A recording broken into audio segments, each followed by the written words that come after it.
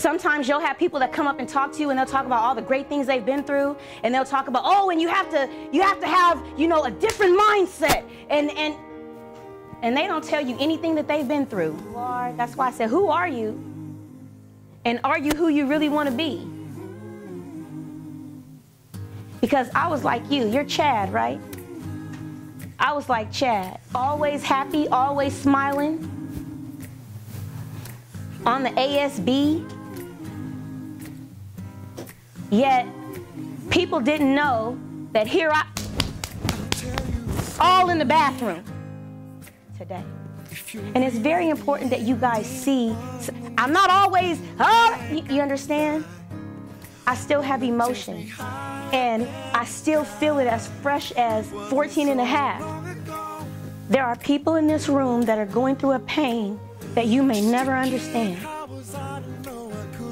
So now I'm going to tell you how I worked through my pain to be who I am today.